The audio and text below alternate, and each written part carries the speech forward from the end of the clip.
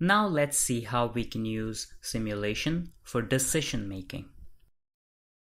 Here is a more generalized version of the simple simulation workflow you used in the previous exercise.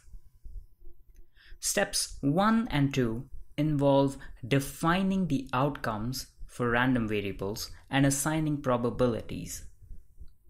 We could also have constraints entering the model in this step. Step 3 involves defining the relationship between model parameters. In step 4, we repeatedly sample from the distributions of A and B to generate outcomes.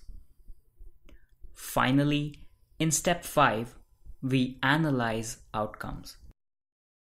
Simulations let us ask nuanced questions of the model. Questions which might not necessarily have easy analytical solutions.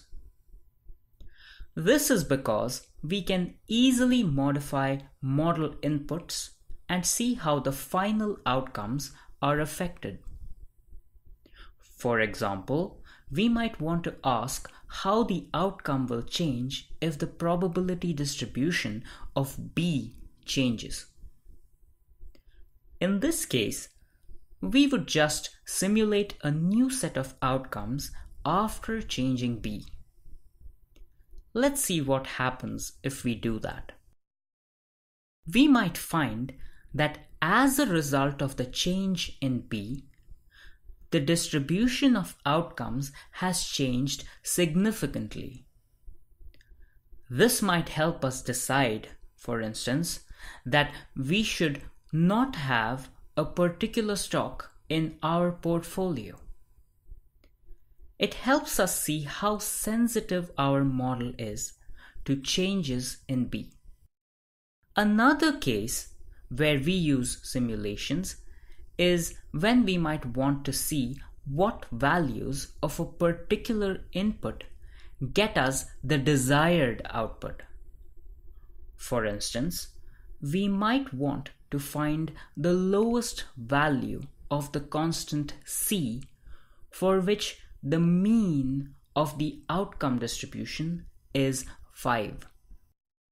In this case, all we need to do is just iteratively keep changing the value of the constant C and record the outcomes.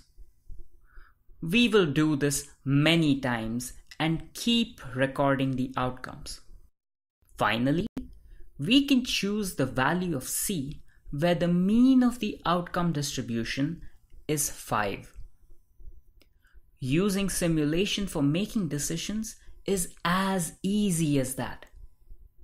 Such a simulation could, for example, help us decide the right price at which it is still profitable to invest in a loan. Now, let's take all these ideas and work through some exercises where you will evaluate a lottery ticket.